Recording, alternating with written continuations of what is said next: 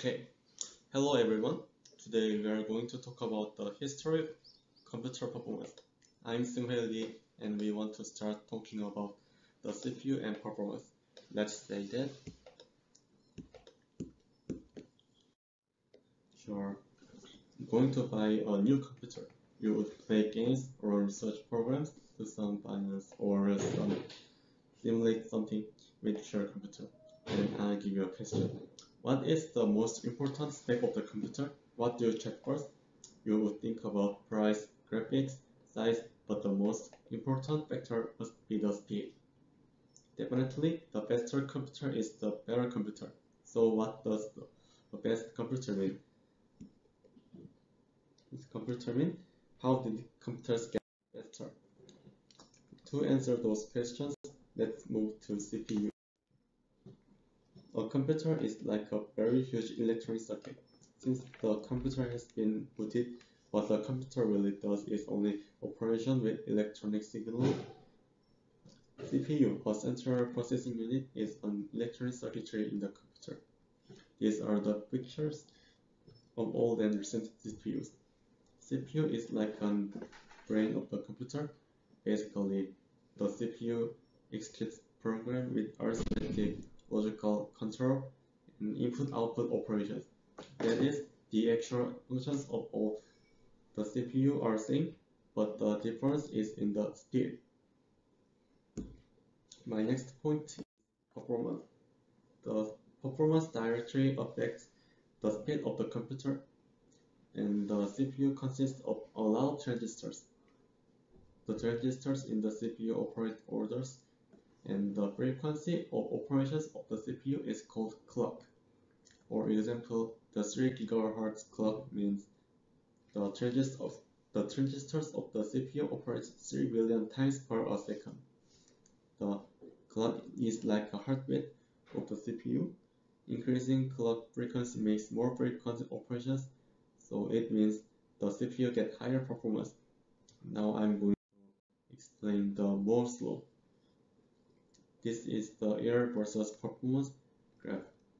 We have to focus on the red line, which the y-axis in log scale, which means the performance is multiplied as the time goes. According to the Moore's law, the performance had doubled each 2 years until 2004. So what's going on there? From here, Hyun-Sung will continue and talk about the next step. Okay, from here I will explain what happened next. Let's see the graph first. The graph shows the performance increase by time. The x-axis means year from late 1970 to early 2000, and y-axis represents performance of CPU. And the graph is drawn in log scale, which means it grows exponentially very fast. When you see the middle of the graph, from 1986 to 2002, you can find that the increasing rate was almost constant. That is, we could get higher performance by increasing clock frequency before 2002. But new problem appeared, something went wrong. It shows that the performance increasing rate was 52 per year by 2002, but then it decreased to about 20%. We need to find the reason for slowing rate. Why it became slower? The reason is the phenomenon power war. As we explained before, performance is related to clocks in CPU, and the heat is related to clocks because the clock generates heat. Then here is the problem. The power per computer means power per performance. Power per performance means power per CPU. To be power per CPU, its heartbeat gets faster. For heartbeat to get faster, we need to increase clock frequency. And when we increase the clock frequency, the more heat occurs. Then the power blocks us, so we cannot increase clock frequency infinitely. Now we are in dilemmas. We cannot increase clock frequency, so we cannot increase performance. But we still want higher performance. and we will find a way we always have. To solve the problem, we should reduce the heat per clock. The known fact is that heat is related to transistor size, so we reduce the size of transistors from 90 nanometers to 60, 45, 32, and it goes on. So the heat decreases, we can add more transistor, but does more transistor mean the more performance? At some degree it is right, but we introduce some new solution. The solution is multi-core CPU. When you see the CPU chip, there is the part called core. Core is like a brain of CPU. The more core we have, the more tasks we can do at the same time. So multi-core means multitasking. And we make single core to dual core to quad core and octa core, which means 2 cores, 4 cores, and 8 cores. While the heat per clock is reduced, we add more transistors, multi-core, they generate same heat with higher performance. So it seems that we solved the problem, but human being is greedy. What if there is another way to increase performance? It seems that we've done to develop CPU. So another kind of CPU is needed. So from here, my friend Daehyun explains. There are some limitations in CPU.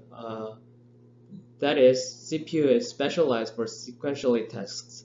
So the CPUs can do tasks simultaneously. If you can do tasks simultaneously, then like this, we can reduce time and more performance. So we use GPU. The GPU is graphic processing unit and was first developed for games. Games need great parallel performance because they need to render a lot of vertexes or textures or a lot of things in simultaneously. So they are optimized for parallel operations, but not useful for sequential tasks. To use GPU,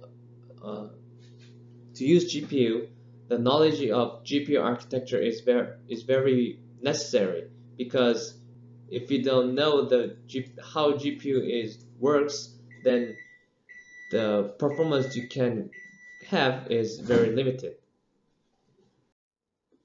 The difference between CPU and GPU is CPU has a few big cores and GPU has a lot of or hundreds to thousands of small cores.